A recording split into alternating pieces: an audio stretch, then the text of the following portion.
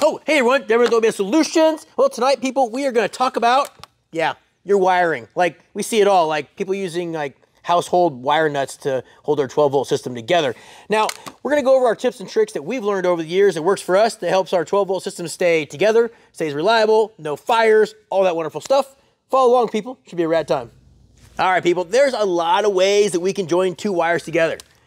I don't know. This would be not one of them, though. A household wire nut does not fly with us. And the reason being is a household wire nut is meant for a house or a mobile home, if you will, right, Kenny? Yeah, one that doesn't move a lot. There you go. Wire nuts aren't meant to be, not meant for vibration. They are also not friendly when it comes to moisture because you can't seal them. Now, the other one we see a lot is our typical Scotch lock. And like, hey, this works in a pinch, but the problem with the Scotch lock is if you ever used one of these guys, they don't like to carry the current for very long because it's just a blade that pierces the insulation. And so when it comes to like your window motors and stuff like that, that has a lot of draw through it, these guys will not work. Actually, they'll get hot and start melting this plastic around there. We see that a lot as well. And the classic butt connector. Butt connectors are, here's a big one here so you can understand what it is, right? These guys will get you out of pinch. You should carry something like this in your truck if you're going off-roading or camping like that. They work, they do, but they're not permanent. And the problem is, when we go to crimp these guys, it's hard to tell if I got the wire far enough in, I crimp it, kind of smashes it, it doesn't make it permanent. And a lot of times, they come apart like this, and you can't seal them as well from moisture. How we roll is we like to do a simple, we use a butt connector that we can solder, and then we heat shrink it so that it seals it all up. Now we're gonna show you guys how we do that. Come on, let's go. All right, tools for the job, they're basic, people. We're not splitting atoms or curing cancer. A basic set of wire strippers is, I just like them. I like the combo set. Why don't you, like, you can use separate ones, because sometimes those are a pain in the butt when you're trying to strip a wire and it's in a tight spot, like under the dash. They do suck when you have to do that, but I like these guys here. You can use it horizontal like this, easy to get on the dash. I like these guys. I just like having one tool that does everything. Maybe I'm kind of lazy. I'm also gonna use, because we're soldering, I also like to use a torch. And I only use this if there's obviously enough real estate.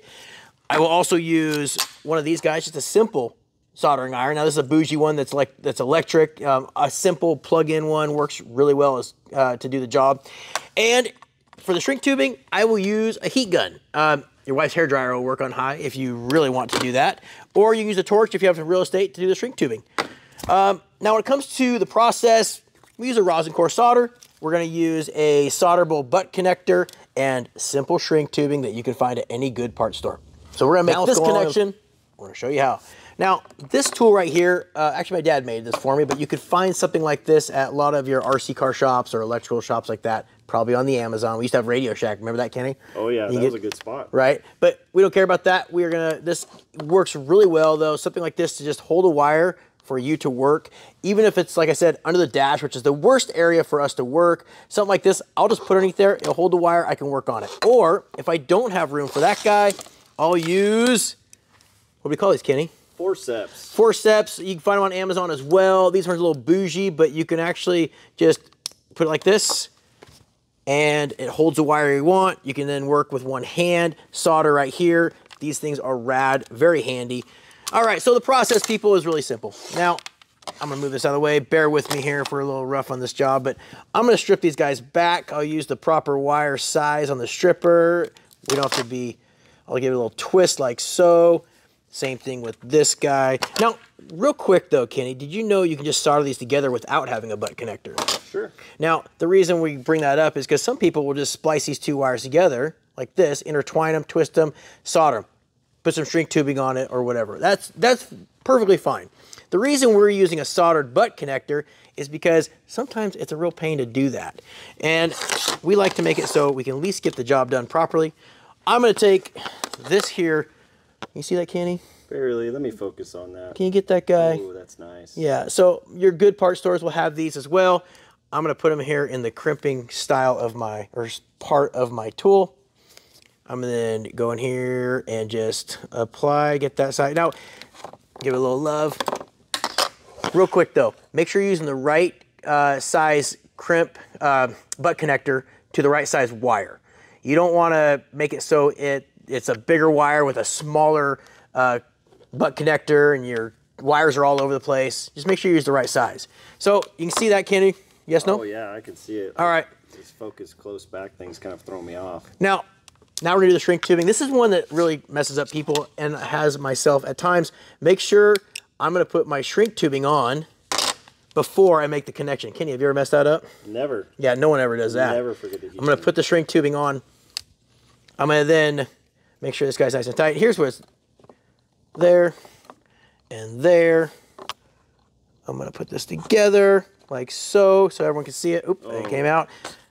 Actually, it's even easier, people. I just go like this. I'm gonna go. It's hard doing a camera. Okay, crimp it. We're good to go. Decent. All right, now we're crimped. I got my shrink tubing on. I made sure I didn't mess that up, which I've done that before. Now I'm gonna put some solder to this guy. Now we're using a rosin core solder. Has flux already in it.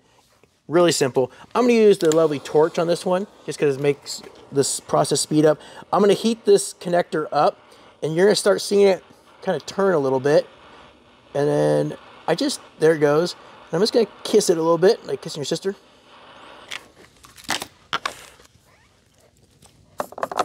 Like that. Tim Conahan right there. Slide that guy over. Oh, I make sure. Laugh if it would have stuck. I'm gonna make sure that I got it even on both sides. And then I'll take my torch, give it a little bit of love. And like I said, you can use the heat gun on this. You don't have to use a torch. I'm just using this to kind of speed up the process. You can also, Matco actually sells these really cool electric ones I showed you guys. They have you can unscrew this. It has a little coil, and you can use that to heat it up as well. That way you're not having an open flame. But that's it. Really simple, not that complicated. Doesn't take a lot of solder. I just give it enough that it kind of draws the solder in, makes the connections. And you can look, this actually has a gel in it, so it seals it. You see that, Kenny? Can you get in there? Oh, maybe. Let me really try. It's blurry.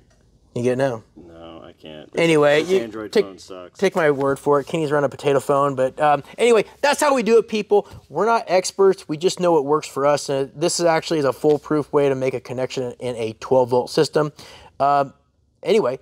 Hope you guys like this little tech tip Tuesday. Is that right, Kenny? Or Monday, Tuesday, Wednesday, Thursday? It's one of these days. Enjoy. Love your comments. And if you guys have other, videos you want us to do on tech stuff that we might have done before, we might know something about, let us know. It's not as hard as you think it is. It could be, but we try to make it look easy. Thanks, guys.